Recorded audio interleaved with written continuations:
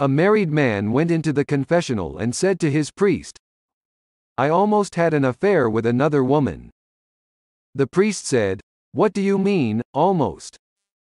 The man said, "Well, we got undressed, climbed into bed, and rubbed together, but then I stopped." The priest said, "Rubbing together is the same as putting it in. You're not to see that woman again. For your penance, say 5 Hail Marys, and put $50 in the poor box." The man left the confessional, said his Hail Marys, and then walked over to the poor box. He paused for a moment, and then started to leave. The priest, who was watching, quickly ran over to him saying, "I saw that. You didn't put any money in the poor box." The man replied, "Yeah, but I rubbed the $50 on the box, and according to you, that's the same as putting it in."